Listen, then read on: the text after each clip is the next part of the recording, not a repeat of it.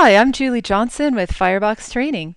Today I'm going to show you how to install Python XY, which is really just the installation. It's the distribution of Python with all sorts of libraries related to scientific computing.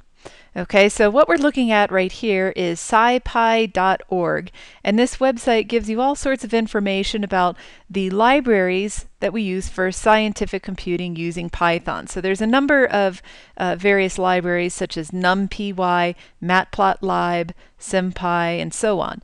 And so you have a couple options here. If you don't have Python installed at all on your machine, what you can do is just download Python XY, and it installs the Python distribution plus all these libraries, plus an IDE called Spyder. If you already have Python installed and you don't want to clobber the whole thing, what you can do is just add on, you can install these individual libraries. So it's up to you. What we're going to do here is download Python XY and install things from scratch. Okay, so you'll see that right here we have documentation, we have some information on getting started. Let's take a look at this install right here. So installing the SciPy stack. So as I mentioned, we have several options. We have Anaconda, which is a free distribution that supports Linux, Windows, and Macs. We have Enthought Canopy, so free and commercial versions that include the SciPy stack, also good on those operating systems. We have Python XY, which is Windows only, and it's based on the Spyder IDE. We have WinPython, which is Windows only, and then Paizo, which is for Linux and Windows. So once again, our option here, we're going to do Python XY.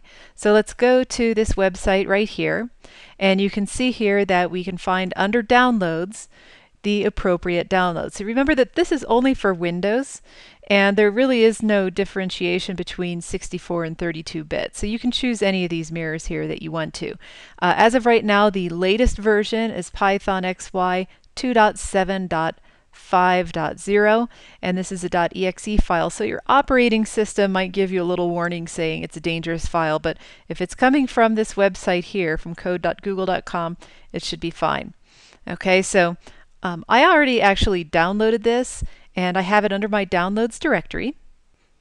And check this out right here. I'm under my downloads directory, and here's my Python XY.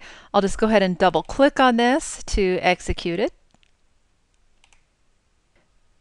And we're going to install this for anyone using the computer.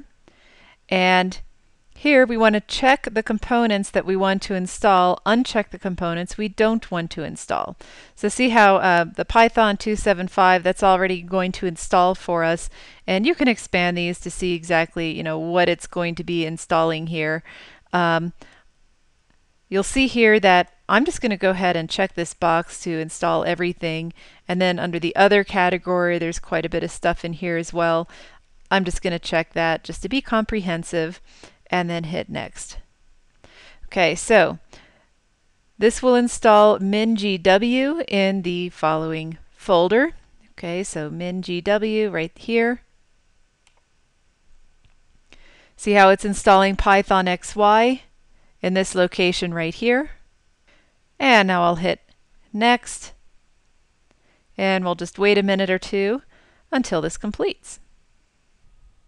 Okay, let's verify that this has successfully been installed. I'm going to go to my Start menu, and there's Spyder, and you'll see this window pop open, and then in a second our IDE will open up right here. Okay, this is looking good. Let me size this a little differently so you can see the whole thing.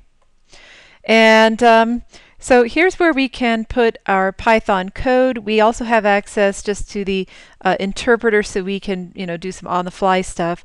For example, if I want to say x equals 3.14 and y equals 2, and let me print my x times y. Okay, so we can do all sorts of operations right in here.